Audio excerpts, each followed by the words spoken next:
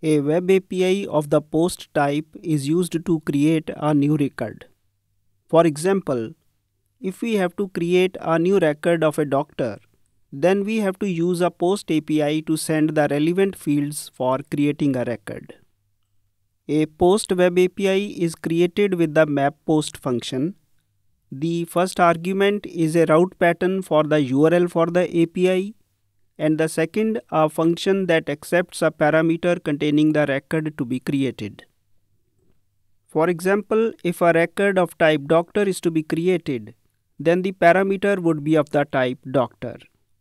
Another alternative is to pass each property as a parameter and then assemble an instance out of those properties by using certain constructors or whatever way we use for creating an object out of those properties.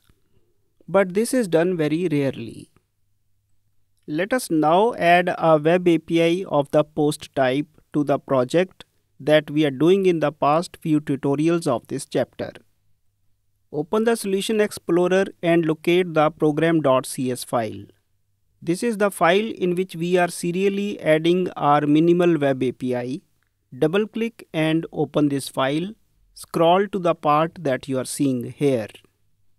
As explained earlier, we have used the map post function to describe the route to our web API. The first parameter is the route pattern and the second parameter is the delegate that executes when a post request is matched.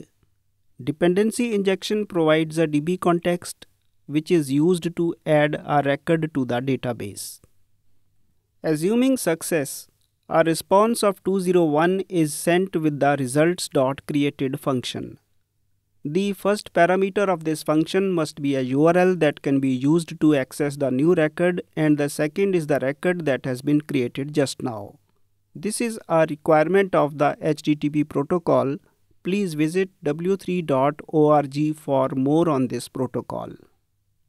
If a URL for the new record is not available, then we can send 200 OK or 204 no content.